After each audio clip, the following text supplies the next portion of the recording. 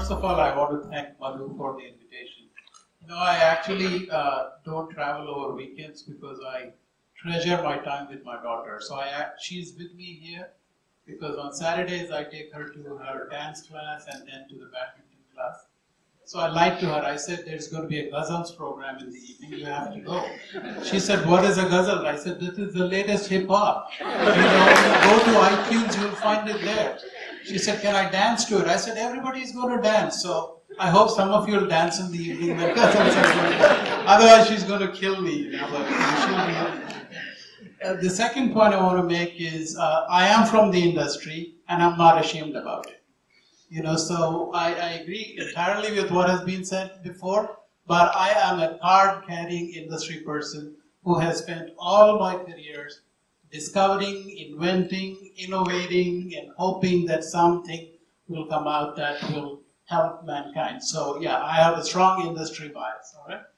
So I want to tell you a story about statins. I guess some of you know what statins are. So these are oral pills that you take and they lower your cholesterol. So why should you lower your cholesterol?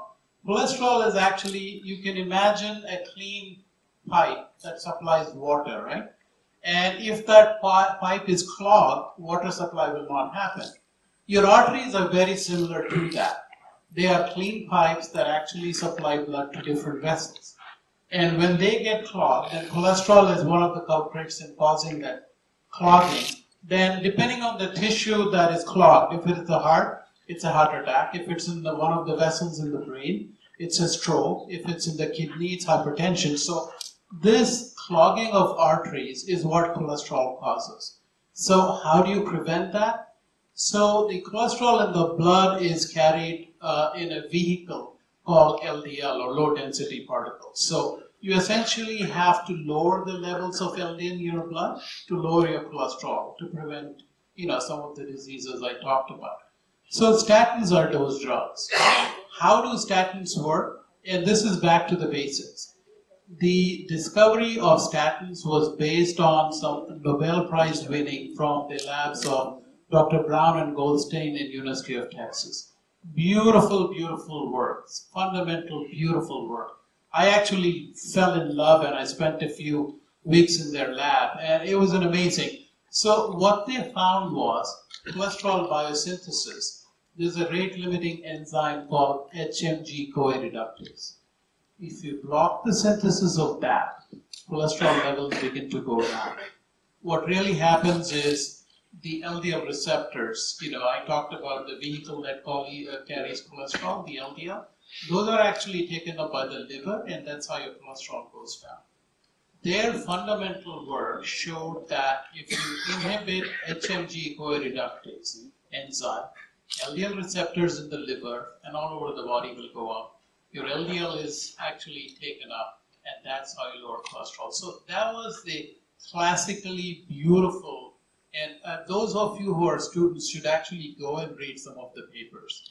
You know, they are so well written, they're so articulately written, and the rigor by which that work was done, it was just an amazing experience for me just to go through. Strongly recommend reading about the Nobel Prize winning work by Brown and Goldstein. Okay, just write that down, all of you students. It's beautiful work.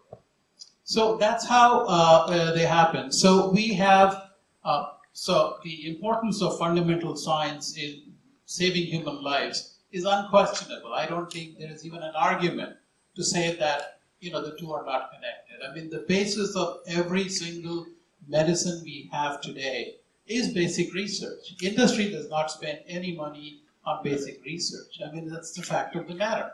We are in the business of making medicines that hopefully will help humankind, and we make some money. It's as simple as that, okay?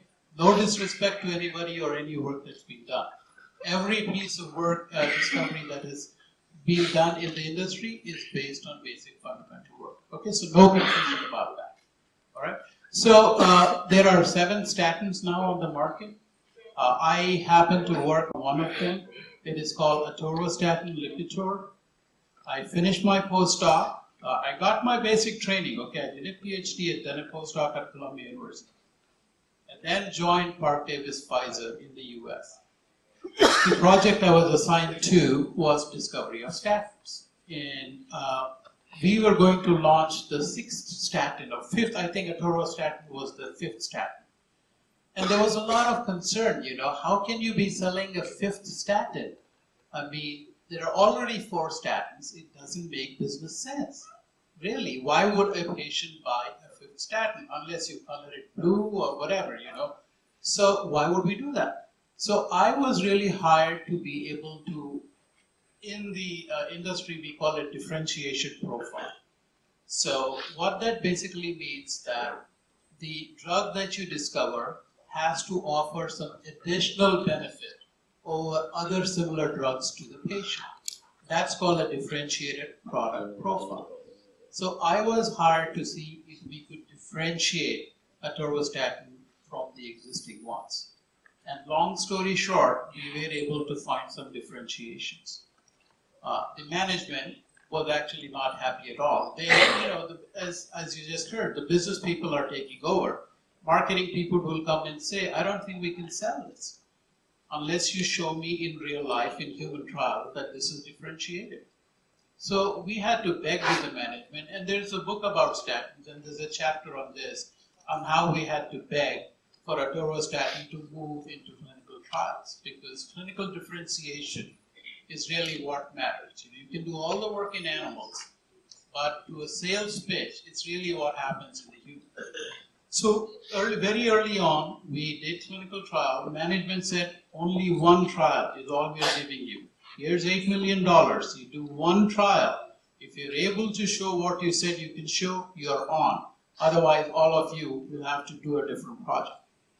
So we took the risk. I mean, we had no choice. I had spent 8 years of my life there. So we took the risk, did the clinical trial, and lo and behold, showed that unlike other statins that were already on the market, atorvastatin not only decreased LDL cholesterol, it also decreases triglycerides. Mechanism was not known. I mean, we can make up stories about the mechanism. We don't know. But very lucky for us, we were able to satisfy management and marketing people that atorvastatin can be sold. And the way you will sell it is, you will go to your sales rep, will go to the physician and say, sir, don't use pravastatin or simvastatin. You use atorvastatin because the patient gets additional benefit. You can not only lower LDL cholesterol, you actually lower the triglycerides also. So that was the sales pitch that we were able to sell. And atorvastatin, believe it or not, till today is the largest selling drug known to man. Peak sales of $17 billion. Over 50 million lives saved because of heart attack. It was a truly a magnificent story, really. I mean, I felt like I was in heaven because I never imagined that I would, and this was pure luck. I mean, I'm not a brilliant scientist. I just an average scientist who happened to be there in the right place. So that differentiation was very, very important for us to do. So is atorvastatin all good? No. Actually, now we are finding out that statins have one major problem with statins always has been what's called rhabdomyolysis. It's a muscle, you get muscle ache. Doesn't happen in everybody, but happens more often in Indians for some reason. The other thing we found out that, and this happens with drugs, once they have been on the market for 10 years, you start finding new things that you never did before. And so we are finding out with the whole class of statins now, they predispose you to diabetes. So the increase in risk is up to 15%. So if you take an individual who's a non-diabetic and another individual who's a non-diabetic, but put on a statin to lower cholesterol, you will see the propensity to get type 2 diabetes increasing. So so there are some issues with statins that are showing up now, and I think there is a strong need for the next generation cholesterol lowering medicines. I know that Madhu's group has a program on that, and it's a very exciting program actually. But getting back to the statins, why are we not taking off of the market? I mean, if they are going to cause diabetes, just looking at a snapshot, why is the physician still recommending it? Because most diabetics die of cardiovascular disease. and statins have been shown overwhelmingly to really prevent heart disease, heart attack. So the risk-benefit ratio for a physician, for a patient, is still very strongly in favor of prescribing a statin. So, to my mind, statins are never going to go away. They'll always be there. Because, as I said, the risk-benefit is strongly in the favor of prescribing it to prevent heart disease. So I think those are not going to go away at all. So, this was, I'm saying this was in 1992 that I was there, and I think Lipitor was launched in maybe 2003. So the business side of it was, Parke-Davis was a small company. I didn't have a sales force. When you have a drug that can make you $17 billion, you also have to have a sales force that will go sell it, right? There was no Amazon those days where you could get online and order. Salespeople have to go and market it to different physicians. And here, in this case, it has to be a general practitioner that you have to go to really sell a statin. So we needed a lot of sales force. We only had 2,000 salespersons. So clearly, management figured out that we cannot exploit this to its full extent if we are only going to sell it ourselves. So they entered into a relationship with Pfizer.